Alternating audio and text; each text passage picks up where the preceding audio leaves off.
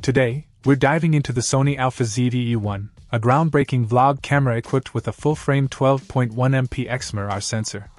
This camera is tailored for content creators, offering optimal 4K performance, exceptional sensitivity, and speed.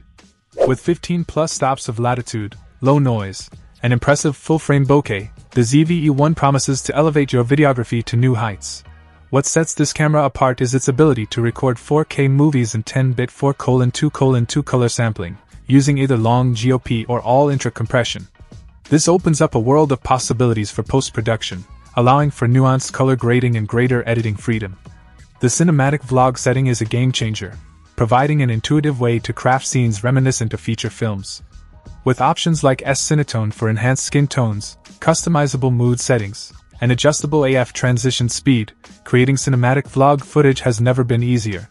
The ZV-E1 comes equipped with a dedicated AI processor and real-time recognition for accurate subject tracking, ensuring that your focus is always spot on. The 5-axis in-body image stabilization and dynamic active mode contribute to stable recording, essential for capturing smooth and professional-looking footage.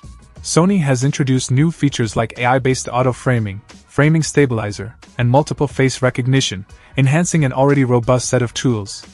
Combined with popular features from other Sony ZV cameras, such as the product showcase setting and background bokeh control, the ZV-E1 stands out as Sony's most powerful and refined ILC camera for content creators who demand the highest quality. In conclusion, the Sony Alpha ZV-E1 is a true powerhouse for vloggers and content creators.